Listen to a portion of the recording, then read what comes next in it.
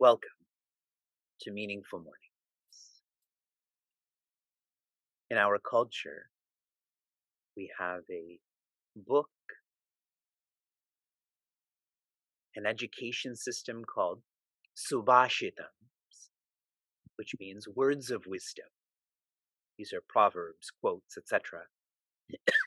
Here's one for you as you look at me freeze outside in Canada. Sukharti tyajate vidyam, vidyarti tyajate sukham. This is the first line. Sukharti, one whose artha or meaning comes from comfort. Then automatically, tyajet, they let go of, they renounce, vidyam, knowledge. And vidyarti, for those whose meaning, whose purpose is knowledge, tyajate, automatically, they renounce, they let go of, sukham, or comfort. What are you holding on to? And what are you letting go of? When we choose discomfort, like being steady in a voluntary program, like being a morning person, and so on, then one is nurturing titiksha. Titiksha means to endure. Once we have sufficient titiksha for the ability to endure, then we can start to inquire or engage in vichara. We are in the final 2 weeks of our community's offerings for 2022. Our final meaningful mornings for this season will be on Tuesday, December 20th. Meaningful Mornings is not just the teachings of Bhagavad Gita. This is a comprehensive program to nurture endurance so that we can be more self-reflective. In chapter 10, Shri Krishna is guiding us to be more authentic and deep than we already are. He's directing our sight to that which is great. You'll see in many of the verses, in many of the quarters, there's the termination or ending, nam, N-A-M. That's indicative of a set. This set is great. This set of bodies of water, this set of games. And being more authentic and deep, he's taking us to the greatest of that great. You'll see words like aham, asmi. And that's where Sri Krishna stops. His teaching methodology is, I, Sri Krishna, have taken you from the great to the greatest. Now keep going. Be more authentic and deep, where you don't need sight, but you have the vision of what's beyond the greatest, that is God. In Sri Krishna's analysis of creation, it's not just the positive, like the sunrise and flowers and so on. It's also the negative. He has shared that he is death, that which devours all. He is gambling, the most deceitful game. And the implication of this is he's trying to intensify our seeing to feeling. I've used this word many times to be more passionate, more intense. Like Acharya Bhishma, when we recommence Meaningful Mornings in January, we will commence or recommence on the day that Acharya Bhishma, the one who's most intense, felt Sri Krishna. In verse 35, the 50th pointer, Sri Krishna shares, he is Brihat Sama. This particular song in the Samaveda, the implication for us, to be disciplined. If you want to do that which is difficult, more discipline is needed. The 51st pointer, he is the Gayatri Mantra. Some of you are new to this. I'm going to try to copy or paste a simple explanation of Gayatri Mantra. I'm reading it out.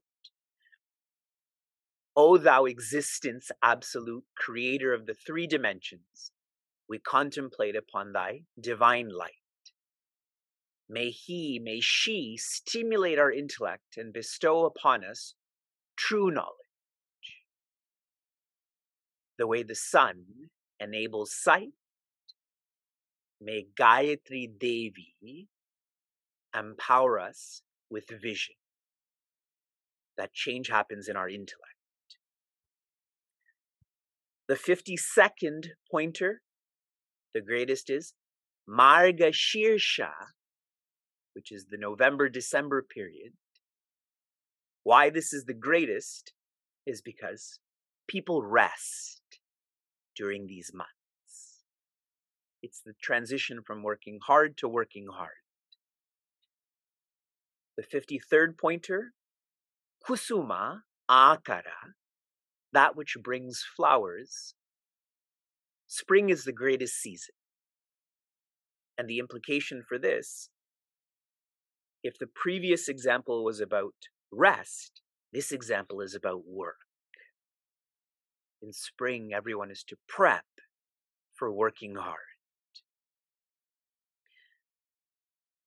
In verse 36, the 54th pointer, Sri Krishna is Dyuta, or gambling. Yesterday I shared that there are 4 facets of dharmic living. Tapa, or discipline, Shaucha, or purity, Daya, or compassion, and Satya, or truthfulness. Now, what defeats these? What breaks these legs? There's a system to this too.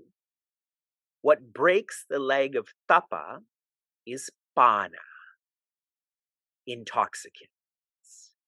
Intoxicants make us indisciplined. Shaucha, or purity, it is striya, or lust. We have impure thoughts and words and actions when we are lusty. With daya, or compassion, it is suna, that's the breaking force, which means cruelty. You know, in our community, I have perpetually shared that living for divinity is not just living for humans. It also means animals, plants, stones. Our fundraisers have been about that too, correct? One can't just be compassionate to their family, to their community. That's called othering. That's an other community. I don't need to be compassionate to them. That breaks daya. And finally, satya, or truthfulness, is broken by dyuta, gambling, cheating. Now, one more insight. I'd shared the fifth place where selfishness lives is kanchana, or materialism. Where there is a focus on materials, the path of the moon, these 5 vices are nurtured. Anrita, which means deceit. Mada, or pride. Kama, or lust. Raja, or cruelty. And vaira, or enmity. Why I'm sharing all of this is for us to be careful. As you associate, so you think. As you think, so you develop. If you associate with intoxicants, lust, cruelty, gambling, materialism, it is inevitable that these vices will start to break down our personality, our happiness. Shri Krishna goes on to say, amongst those that are brilliant, he is Teja, which means the splendorous. Now, these sound like poetic words. How does one define this? When we have studied Tejasvinavadhitamastu, in English, this prayer is, may we shine. Shining is equivalent to applying. Applying these teachings, applying effort towards values. That's who is splendorous. Amongst those that are sattvic, Shri Krishna shares, the greatest is sattva. That's pointer 57. Sattva means integrity. How does one get to integrity? We explored this last year in the happiness series. Satsanga is the trigger to sattva. Satsanga in English means inclusivity. That triggers integrity. But if you're around people who are exclusive, then we start to feel mutually exclusive in our own personality. I think one thing, I say another thing, I act in a different way. Verse 37. This is a special verse, but I say that about every verse.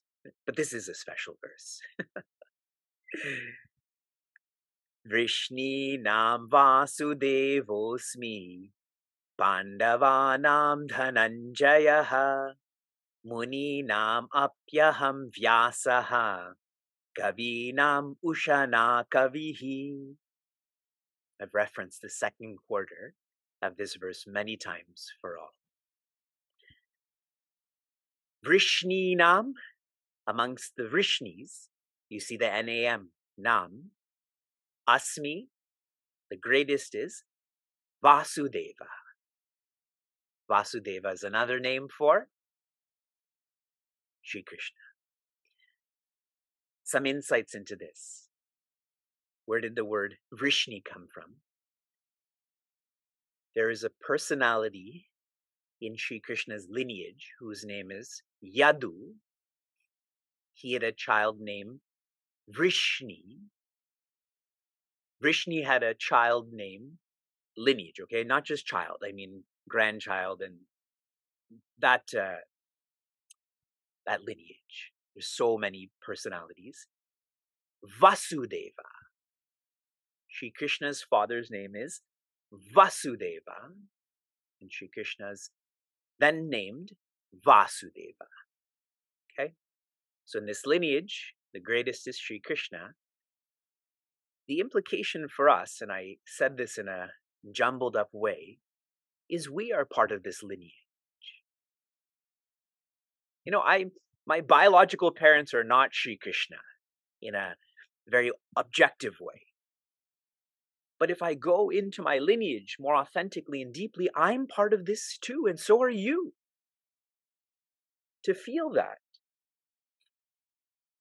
Then, Pandavanam, amongst the Pandavas, who am I?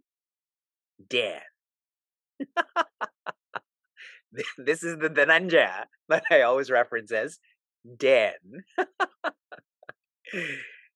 Here's some insights into this 59th pointer. When Raja Yudhishthira, that's Prince Arjuna's eldest brother, he was trying to unite all of the kingdoms. He was uniting the states. It's possible. Then Prince Arjuna led the way, and part of this system is the people who proclaim ownership of this land, they either have to join Raja Yudhishthira or they have to fight Prince Arjuna. Now, most joined Raja Yudhishthira, but some did try to fight Prince Arjuna, and he won. And what he did was all of the wealth that was being hoarded in that particular locality was freed up to be used by all in the kingdom. What a lovely thought about equality. That nobody is more rich or more poor. Everyone supports everyone. That's why Sri Krishna is highlighting Dhananjaya. This is such an obvious thought for us to reflect on. Are we like these small-minded leaders who are hoarding? Or are we trying to be like Dhananjaya, where we're not possessed by possessions? All belongs to all. Muninam api aham vyasaha. Amongst the munis, Shri Krishna is Rishi Vyasa. The word Vyasa comes from Vyasanat, which means to elaborate, to open. Rishi Vyasa is a visionary. Whenever the term Sanatana Dharma comes to your mind, what must come with it is Rishi Vyasa. No personality has done more to sustain and further Sanatana Dharma than Rishi Vyasa. Visionaries are those who live for sustainability. They're not just thinking about themselves or even their generation. They're thinking forever. What's so fascinating about these 3 quarters, Shri Krishna is zooming into, as he's completing these thoughts, zooming into who's involved in this dialogue. Rishi Vyasa is the documenter, correct? Shri Krishna is the speaker, Prince Arjuna is the listener. He's emphasizing the greatness of just this opportunity for us to feel the same way. He shares he's Shukra Acharya. That's the 61st pointer. I'll share more tomorrow. From inspiration to application. Your recent application was to reflect on your strong leg and your weak leg. I read many of your insights on our website. For Vivek, my strong leg is Daya, to be empathetic. My weak leg,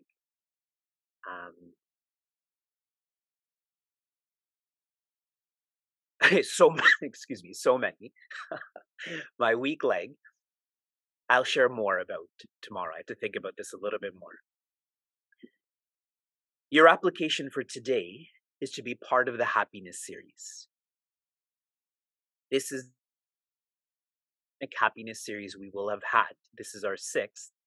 Tonight, particularly, we have an awesome dynamics on design thinking for your whole life.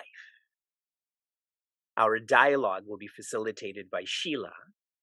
And later today, You'll get to use Slido where you can ask questions and you can vote for which questions are the most important. So be part of all of this. And I know I'm taking more time, but just remember, tomorrow there's an election in Georgia. More important than voting on Slido is voting in Georgia for those who can.